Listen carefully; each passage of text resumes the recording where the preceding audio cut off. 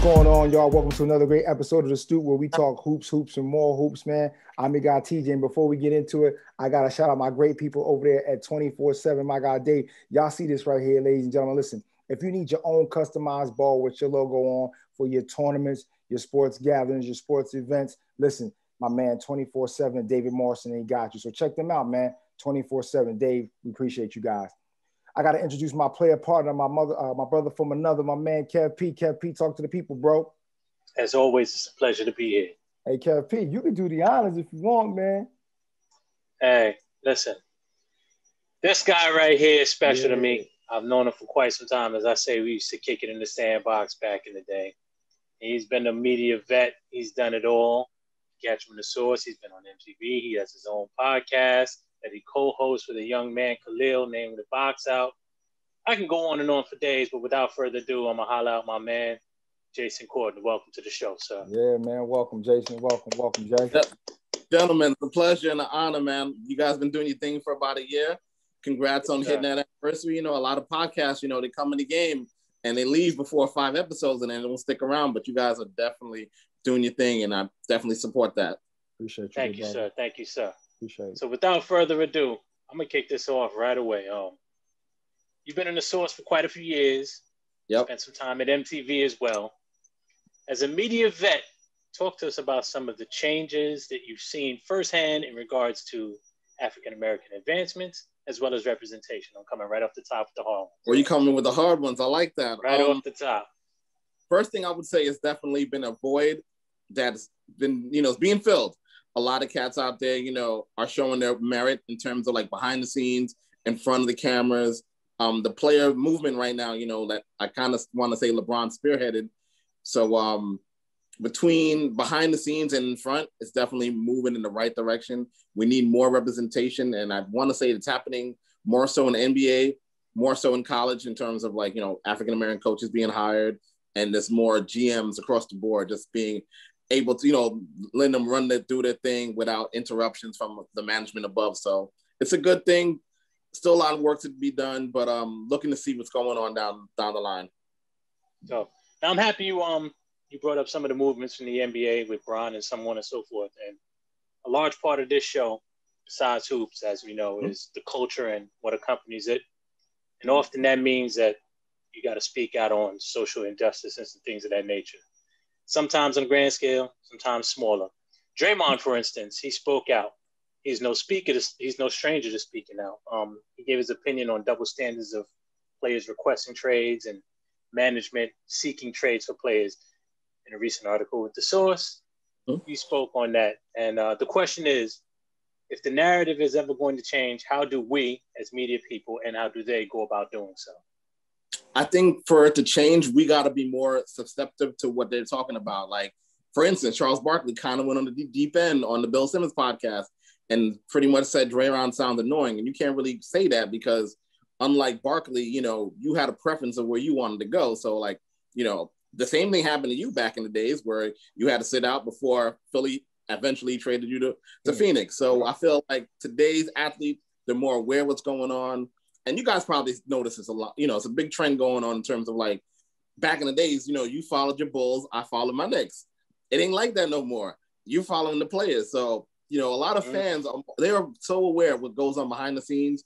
For LeBron. LeBron could have stayed in Cleveland, built it up, but he had to go to Miami to learn the skills from Riley and D-Wade and learn. Then he learned how to be a winner. Then he was able to go back to Cleveland. Then he was able to go to LA and pretty much do his thing. We see it in football with Tom Brady. People thought Tom Brady was a system quarterback. He clearly showed he's not right now. Yes. So it's one of those things where like, I 100% agree with Draymond, but at the same time, you got to save that for the collective bargaining, brother. You don't got the leverage right now, but come collective the CBA time, that's when you put it all on the table. Okay. Go ahead, TJ. So, hey, Jay, listen, man, I want to thank you for coming to the Stoop, man, where we talk everything from hoops to culture and everything. When I talk about culture, you've been a part of two synonymous brands when we talk about the culture. We talk about MTV as well as talking about The Source. What do those two brands mean to the culture, in your opinion? I want to say, well, MTV used to be for the culture, but honestly, in my opinion, they're not for the culture anymore. They're about, their corporation. It's pretty much like going on like the Ringer podcast and you've got to be filtered to what you're saying. But we come to the Stoop, we pretty much talk whatever. Right. So that's pretty much what the source is like, you know, working from the source and working for MTV. Whereas, you know, you kind of muzzle the MTV, you can't really speak your opinion. Even Sway's the homie. He, to a certain degree, is limited to what he got to say until he goes onto his show on satellite radio. So, you know, working with a black media like the source, there's no filter. You pretty much say what you want to say. And I want to say today's athletes, as well as the hip hop stars, they mess with that. They rather mess with you than to go to like go to the MTV or go to BET, which is all under the Viacom umbrella, where they know they're hitting an audience, but they're not hitting the real fans. You know what I mean? So it's like that's what I'm noticing between the source and like Viacom in general. Like the fans, the feedback you're gonna get, it's gonna be so authentic. It's, you know, people want to hear the truth. They want to hear the rawness. Got you. I want to go back for a second because you mentioned Barkley's response to Draymond, and you also talk about being filtered with MTV versus more so a show like what we do, where you can just say whatever it is that you feel. Barkley kind of gets a little bit of backlash from some of the people, such as our show or other places, that want us to have that platform and be able to speak and say what we want to say. Right. But truth be told, it can be interpreted as the old man get off my lawn kind of syndrome that we always give some of these older players flack for. But Barkley has as much right to express himself as Draymond does. What's your take on that and his comments, to be specific? I was a little surprised that he said that because I feel like, you know, Barkley and Shaq is starting to get like Barkley a little bit where they're not supporting the younger players. So they're starting to feel like the get off my lawn kind of guys. But I was only taken back because they seemed like they mended a little bromance. They had a little bromance going on. They did. Draymond appearing on TNT and everything seemed all love. So I was kind of shocked that he said that because I didn't find them to come off as annoying. I kind of find them coming off as, okay, this is what we're all talking about, but no one wants to address it, so I'm going to address it. Right. Great. Go ahead, T. So, Jay, it's important that we talking about this. I'm going to stay chimed in on this one. So I call it the good cop, bad cop. So we see the Shaqs and we see the Barkleys trying to portray the good cop because they the OGs or the elder statesmen now. But we got to remember, Chuck was the guy that said he wasn't a role model back in the day in the Nike commercial and also the cover of Sports Illustrated with the chains he had tied up. But we're going to disregard that, Chuck, what we was watching. But anyway, let's do it like this. Good cop, bad cop. We got the OGs versus the bad guys who really keep it honest. We talking about the Perks, the Kendrick Perkins. We talking about Matt Barnes, and we talking about Stack. We talking about Steven Jackson. Why is there a fine line between them guys and the OGs in terms of where everybody stands with today's new players? Because we were real critical about things that are said in the media, and especially not too long ago, Shaq, about a week ago, said what he said about Donovan Mitchell. So what is the fine line between that? Because everybody played in the league. I just think they're that far removed from the situation. Whereas, you know, Perks and Barnes and these guys, they were playing back in that day, and they're kind of like right now, not too far removed. So they kind of understand the player's plight right now, per se. So I think with Barkley and Shaq, it's more like they're trying to motivate, but they're doing it from a place of love, but it's coming out for hate because that's just the generation. That's a generational gap. So, you know, today's generation, they don't really take criticism, especially from the older vets who feel like, well, you know, you guys been in the locker room, you guys been in these situations, so you shouldn't really address us as such. We're not out here doing our own thing. You know, you kind of support us a little bit more, considering, you know, the guys like Stephen A, who's never been in the league. You know, I feel like those supposed to be the bad cops, not more so Shaq, you know, and guys like that. So I think that's where the disconnect occurs. Is there any one of the guys that I named that you personally like, or you like that they giving that right type of message? Anybody that stands out to you, or maybe somebody I didn't name, maybe it's a female right now in terms of journalism that is given the real day in and day out like we do? I definitely want to say you guys' show remind me of All Smoke. You know, those are my guys, and you guys kind of resemble that whole tandem where you guys, you know, keep it unfiltered, say, you know, speak your truths, don't sugarcoat nothing. So I would say definitely Matt Barnes and Steven Jackson are definitely doing the thing right now. I still mess with Barkley in terms of I just want to hear his takes, but I'm really surprised at the direction Shaq's going. Got you. Okay. Listen, I value even though I don't necessarily agree. I value Chuck's takes on things because there's always the flip side to everything. For every Malcolm, there's a Martin, and so on and so forth. And so I don't necessarily discredit anything. I may not agree, like I said. I really think that Draymond and several other guys in the league, I could run down a whole list of people that use their platform to make a difference and say things. And then you always have guys like, for instance, Jay, you know me from back in the day. I was the biggest Jordan fan ever. But one of the biggest knocks he's had on him socially is the whole Republicans buy sneakers too thing. We got to understand that, as you said, there's a generational gap. Mike kind of had to say those kind of things then, because let's face it, had he taken the same position as Bron and some of these other younger players take today, he gets blackballed. And it's because he took that position. Yeah, because he took that position then, although we may look at it in hindsight and say that wasn't the move, that provided the opportunity for the LeBrons and all the other guys to make the statements that they make currently. I don't want that. Real quick. Or did that provide him the opportunity to be on the Forbes list? There's no doubt about that. Okay. But like I said, had he made that choice to speak out then, as Bron and those guys did now, he's blackballed. He's not the Jordan we know today. And these guys now don't have the same platform, because where he elevated to, that gave them that opportunity to do so after the fact. Am I wrong in that, Jay? No, I think you're 100% correct on that, because Jordan pretty much, he took that bullet so everyone else could eventually become who they want to be. Like you said, had he not taken that stance, he wouldn't be an owner right now. That's right. The Jordan logo would not be anonymous with He'd be dunking in a trash can. Pretty much. So the reason why LeBron and these guys can do it now is because of Jordan, because of Kobe, because of D-Wade, you know what I'm saying? Because these guys put, no filter, said what they had to say, and they pretty much leveled the playing field. So like LeBron, he's so big right now, even if you want to blackball him, you can't.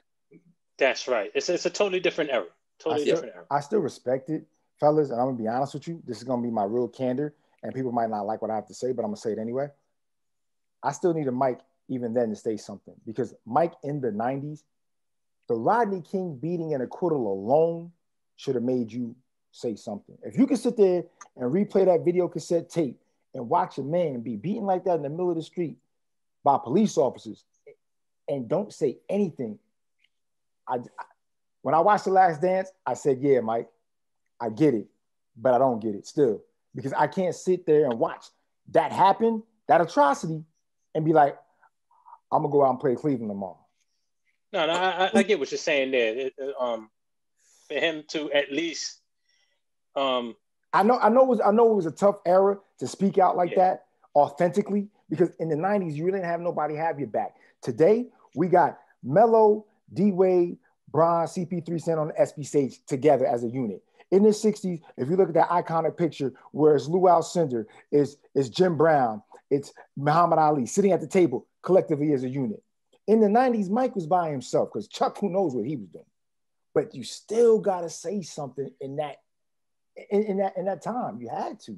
Do we give Magic Johnson a pass? Because remember, he was just as big at that particular time. He was bigger. And opted not to say anything. Why does it all ride on Mike's shoulders? Magic was a several-time over champion at the time. So was Isaiah. I just don't think. I think there was too. Exactly what I said back then. Go ahead, Jack. Different ball game. I have a take on that. I think it's because back then everybody was in their little corner. Jordan was here, Ewing was here. This is true too.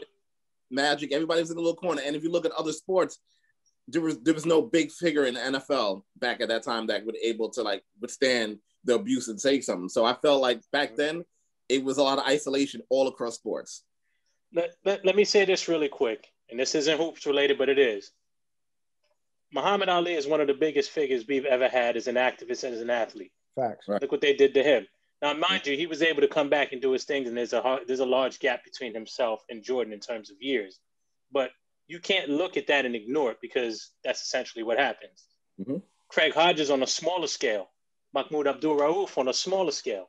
Although these guys are not Mike, you can absolutely look at him and go, well, if that happens, I get swallowed up in this whole thing and I get silenced and then nobody gets to hear it and the guys behind me don't get to say anything. Would Stern allow that to happen? Jay, I'm gonna let you kick this to you. Would Stern, knowing the money that Mike was generating at the time in the 90s, because he was the new fresh face, as Isaiah, Larry, and Magic was on the back end of their career, Mike was the up and coming.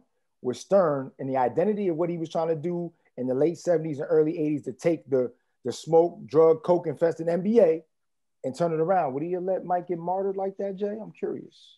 I think he would have. Man. I think Stern's he used to run a tight ship. And you forget about the dress code. The dress code. I mean, I feel like Jordan had so much say over the ownership, but I feel like Stern would have been that voice of reason, like, we can't have you doing that, Mike. I'm sorry, things like that. And then look at it in terms of like his best friend, Ahmad Rashawn. He didn't say anything either. So like, I feel like, again, the hill wasn't for Mike at the time. He's doing great things now, putting clinics all around Charlotte. He's doing the thing. He's putting his money behind, a Black Lives Matter, a lot of other movements. He's doing the right thing now. So that's all that matters. Malcolm Little became Malcolm X. Let Jordan become a mogul and a billionaire, and now he's investing back in the community. So I'm so happy to hear you say that, because I'm going to transition real quick, unless TJ, you got something else you wanted to add real quick. I got more for Jay, though. I'm going to come right back. I'm going to segue real quick, because as a New Yorker, you endured many years of my man Mike dominating your beloved Knicks. In more recent years, you've suffered through some subpar seasons. As a fellow Brooklynite, have you converted since the Nets' arrival? Are you still a diehard Knicks fan? Are you split between the two? What's the verdict? I'm still split between the two, because for as good as the Nets look, I'm more concerned about the development of Quickly and RJ. So it's one of those things where, like, the Nets are right behind, in our backyard, but it doesn't feel right rooting for them yet. Like, if you was to ask me which I would have rooted more for the Jason Kidd Nets team back in 01, 02, 03 over this Nets team, only because it doesn't feel right. Like, I feel like, our whole childhood. I feel like they're stealing your spotlight. Absolutely. You're like, don't let the Nets be the New York team I see win a championship first. It won't feel right. Let me say this. Okay. Jay, do you agree with this? And Kev, you can chime in too.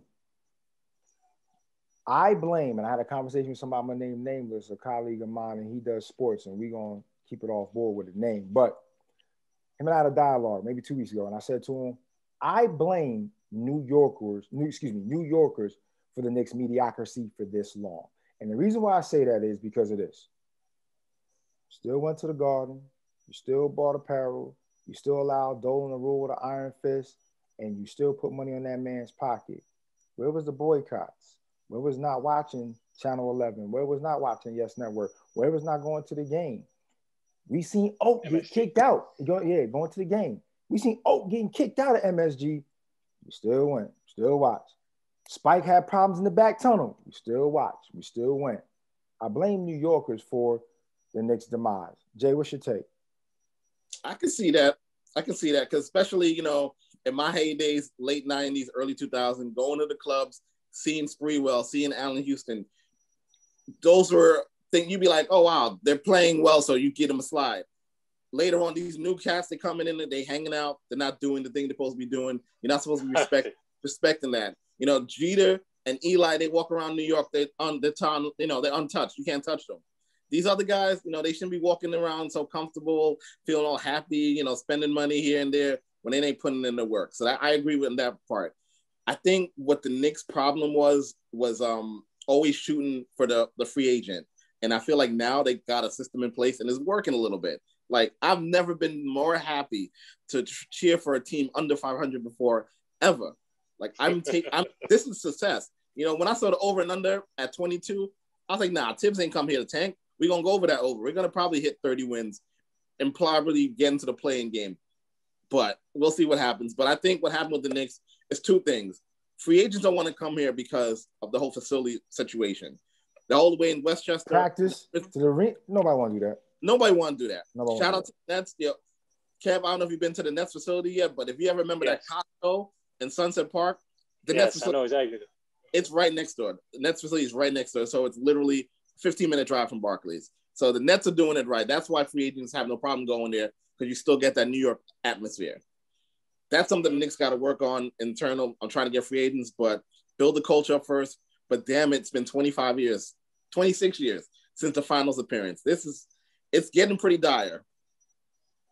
I'm happy you said that, my man, because hold on. It ain't Cleveland Brown dire yet, though. But I see. Nah, I think it's worse. I think it's worse. Nah, y'all ain't that bad. I mean, y'all were encroaching on it. Don't get me wrong. Yeah, but, I was sniffing at that.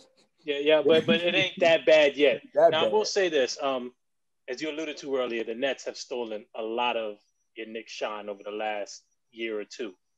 Actually, I'll see even going back to 2012-13 season when they arrived and they picked up Garnett and Paul Pierce. They've stolen a lot of shine since then. TJ and I have had countless debates regarding the Knicks' return to relevancy. There have been some strides, as I said, coming along this season in particular. But what will it take for them to actually contend? Whew. It's going to take development. And I feel like, something that Draymond said in his speech, we never say anything about the teams and the management and giving up on the player instead of develop the player. And I felt like that's what the Nets did great at in terms of when they helped Russell become an all-star, and they developed LeVert, they developed Allen, and made them great trade assets. The Knicks haven't. The Knox, I think he's mentally checked out, and I had so much high hopes on him, and I hope the same thing doesn't happen to RJ. It doesn't seem like it is, because Tibbs is there now. Tibbs is a great coach, a great general, and he's definitely the disciplined guy they kind of need. So I think that's the Knicks are turning the corner right there. But in terms of that's what it really is. It's about the development and culture change. That's what's going to get them back to relevancy. All right. TJ, you got something for him? Yeah, absolutely. So let's talk, Jay, for a minute, music, and switch over to the entertainment side. Yes, sir. Throughout the culture, hip hop, ball, always been in it. Come on, Big said it best, man. Either you hit a wicked jump shot or you sling that crack rock. So, in your opinion, what have been some of the better athletes that have turned rappers? And I'm gonna say this right here: what are some of the better athletes that turn actors? Definitely want to say Dame. Dame just stopped. He just picked up in my head. Dame Dollar, he's legit good. Like, like when Shaq thought he was good with Shaq Fu, Dame is legit good as a rapper. And I would say in terms of actor, don't sleep on LeBron. I think LeBron has a bright future, minus Space Jam. I think that he should have did something totally different. Left that alone. He should have left that alone. But I think LeBron will acting itch in him, and he's going to develop, and he's going to do fine there. Okay. So hold on, Kev. And I think we had this before, Kev, with a guest. Shaq and the Shaq Fu and the Fu Schnickens was all wrong. Let's be clear. That was a little too much. Hold up, for us, Jay. For us, that was a little bit of a move then, because Fu Schnickens was right around the corner. So that right. For us, that was a little bit. It was a good look. But go ahead. But true or false? Shaq and Big, You Can't Stop the Rain is still the best. That's hard. Sports rap collabo ever. True or false? Absolutely. Okay. Just want to make sure. That was just a litmus test for you, Jay. Make sure that was a slow pitch softball, homie. I got to make sure you was going to come correct.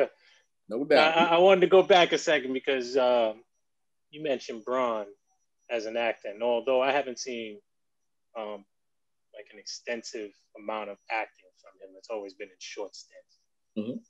I think he's got a better future behind the scenes as a producer, as a director, and I'd prefer to see him in that aspect as opposed to in front of the camera. Yeah, I agree. The things he's doing with Silver Springs and Boys, they're definitely doing some good work. But I think he's gonna have that itch to be in the front of the camera, man. I think he makes a good commentator. So if you watch him on a barbershop with him and Maverick, I can see that too. Yes, he's a great commentator. He's a great narrator. His voice is strong. I see that. I think people overlook this, man. They may not consider wrestling a sport, but in terms of the best athlete turned actor, The Rock for me is hands down probably the guy that sticks out. Oh yeah.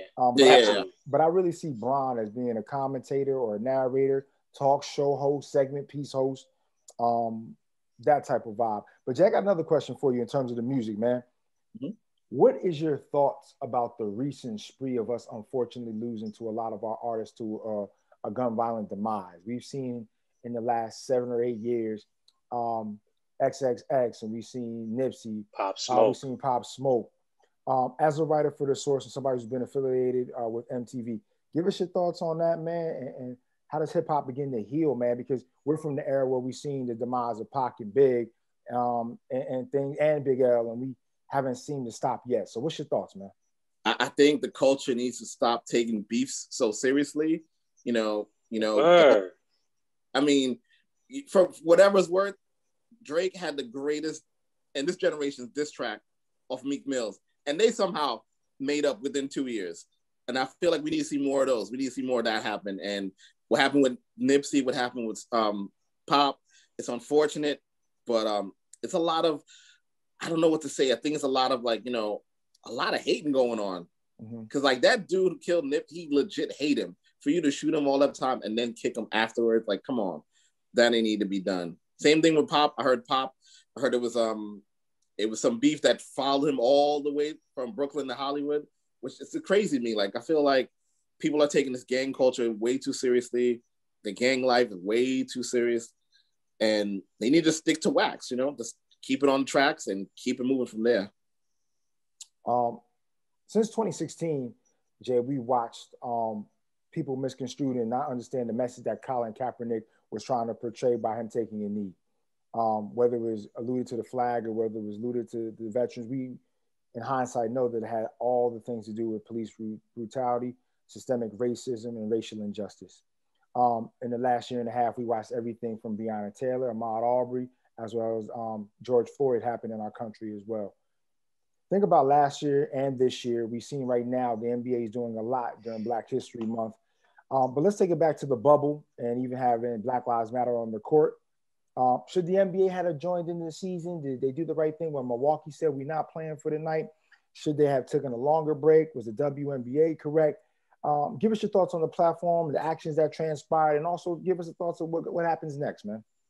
Well, shout out to Colin Kaepernick. Doesn't he seem like a prophet now, looking back at everything he's second coming of Jesus out here, like, man. From the moment he did what he did compared to where we at right now, like he warned us, man. He straight up warned us what was going to happen. And, shout out to today's athletes. They're so aware. They're so conscious. They don't care. Like, stand down and not play a game. That couldn't happen in the 90s. That couldn't happen in the early 2000s. But it happened now. And I feel like, someone had mentioned to me, like, what happened in DC a couple weeks ago with the whole storming the Capitol. Like, that was a test run. Like, somebody's going to come around, be smarter than Trump, organize it better, and it's going to happen again. And I feel like the same thing in terms of the bubble. The same thing in terms of the bubble, like what the players did, that was a test run. Let something else pop off that, we have clear evidence that should not have happened. These guys are going to be like, F that, we ain't going to play a season. Like, shout out to Bron. Bron was like, he didn't want to play the bubble to begin with. But, he came around and played. So I commit what the Milwaukee Bucks did and what other players followed too. Shout out to WNBA, because I feel like they don't get enough credit. Absolutely. They really came through in their little wobble and let it be known, like, hey, they got an owner up out of here. You know what I mean? So there's definitely strength in numbers, and I think today's athletes are so aware of that. So again, it goes back to Kaepernick. He took that bullet so we all could walk. And I think, if anything pops up again, it's gonna be like, things are going to get shut down. I completely see that happening. Jay, one more quick question for you, and I'm going to kick it back to Kev. I know he's getting a little older now. Does Colin Kaepernick ever take another snap in the NFL? I prefer he don't. I feel like this is bigger than football at this point. And just to know that the NFL had to cut him a check to be quiet because he was so right about what was going on, that's a win for me. So I don't want him back on the football field. I'd rather him be the martyr. He got paid for it. Live it out that way and continue spreading your message, Say less. Kev. No, I'm with you on that one, 110%. We're going to switch gears for a minute. Your podcast, Box Out. Yeah. You and your homie Khalil. Tell us how that came about and what's the premise of the show, fans. All right, so pretty much, between the swords, and I met Khalil covering, sporting events. We used to hang out at Barclays, hang out at the Garden, doing college basketball. I met him. I want to say I met him like 4 years ago at a Big Ten tournament, and we pretty much had a lot of similarities. And we was like, "Yo, let's do a basketball podcast for the tri-state area, predominantly around the Knicks, Nets, you know, Big East, Big Ten basketball," and it just took off from there. And he'll tell you, man, it's been a long night. It's been a long journey. We've been doing it 4 years. It's been fun, man. Our favorite shows are definitely doing the lottery, especially both Knicks fans. So you could imagine when we saw them lotteries, like the Zion. Oh man, we a lot of F words, a lot of F bombs are flying that night. I'm sure. T, you got something else for him, bro? The clip is empty, man. It was been a pleasure. Absolutely, man. Jay, as always, listen, like I said before, we got to catch up a little more often. It's a pleasure seeing you. TJ, go ahead and do you. Well, listen, man, we want to thank our guy, Jay, for coming on the Stoop today. Hey, Jay, we wish you all the best in the future, man. And Jay, before you close out with us, give us some information where our tuners and our viewers can check out the box out, bro. Check out the box out on all platforms, you know, Spotify, Apple, Google Play. Also on YouTube, you know, we also just signed up with Hoops TV, so we're happy about that. So we're doing the video format as well. So, you know, we're just doing our thing, and just keep supporting, keep looking out for articles on thesource.com. We just launched our streaming service, so we're about to put some movies up there. We're probably about to put Hoop Dreams and a couple other stuff in the next couple of weeks. So that's building Tell us more about that. Hold up. Tell us more about that. Off like that, talking. What can you what can you divulge? Well, you know, I can tell you that I'm saying we're in beta state right now, but we're definitely adding content to the streaming service. So now, you know, we need a Netflix for us, you know, for the culture. So that's what we're trying to do here. You know, so as we're trying to regain our name out there, considering what it was back in the days. A lot of the younger cats don't really understand the you know, the source was the Bible of hip hop. The impact. So now, you know, my job there is pretty much bring the gaps together in terms of the, you know, the different age groups and, you know, things like that. And big things are coming down the line. You know, bringing back the Source Awards. That needs to happen. Woo! That's big. So that's what's on the platform as of right now. How's it looking like? Are we talking about a year, 2 years? I know COVID obviously throws a monkey wrench in that whole thing, but give it about a year. By the end of the year, you'll see so much content on it. That's what's up. Appreciate the insight. Well, I know y'all doing the stream service, but if you need some other shows like the Stoop, and a history in here, it's crazy. We can definitely talk about that because, you know, the sports department's on me. So we definitely go talk about that. Definitely. But listen, to Mr. Jason Cordner, we appreciate you, man, for coming on the Stoop today. Like I said, much respect to you. We wish you all the best with the box out with the source and so much more, bro. For my guy, Kev P, it's been another great episode of the Stoop. Y'all make sure y'all catch us on our YouTube channel, on our website, thestoophoops.com, and all platforms, including iTunes, Google Play, Spotify, and stay tuned because we'll be on iHeart coming real soon. Y'all take care. Check y'all out later.